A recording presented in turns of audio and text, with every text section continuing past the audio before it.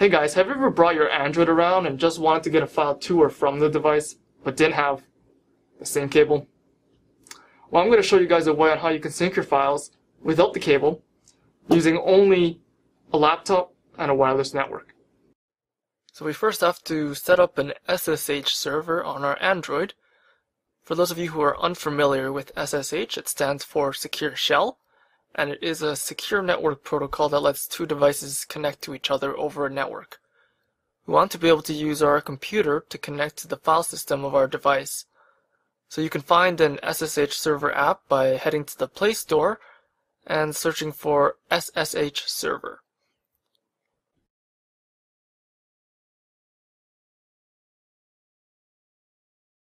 There are many apps that will work, but I'm going to show you how to set up an SSH server using SSH Server by Ice Cold Apps. Once you've installed the app, go ahead and start it up.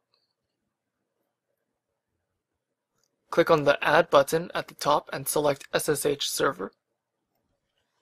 Go ahead and give your server a meaningful name. It doesn't really matter what you name it, as this name is only for your reference when you use this app. Make sure that the port is large though. It has to be a large random number to avoid conflicts with any other apps that are using the same ports. Now hit the Users tab and add a new user. It's a good idea to restrict user access to your device so that strangers don't do nasty things on your file system. Enter a username and password that you'll remember now.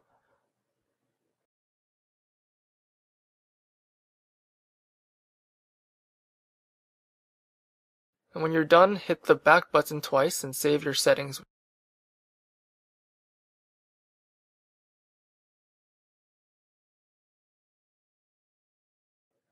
Now click on your new SSH server and hit Start.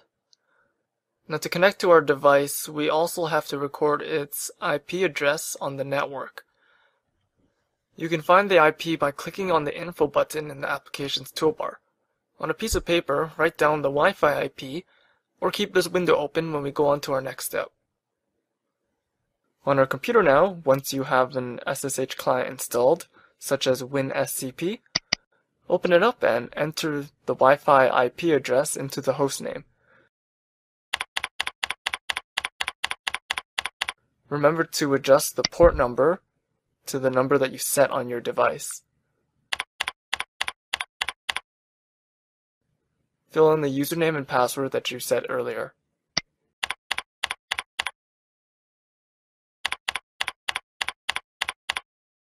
Go ahead and attempt to connect to your device. You may get a warning when connecting to your device, which you can bypass by choosing Yes. If you can see the file system in WinSCP, then you have successfully connected to your device wirelessly. You can easily drag and drop files onto your device or from your device back to your computer. For example, let's say I want to transfer a song off my device. I simply navigate to the proper file location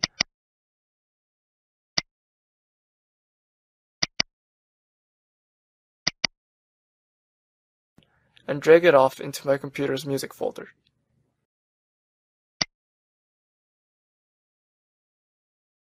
Thanks for watching. I hope you found this video informative. If you have any questions at all, feel free to comment below.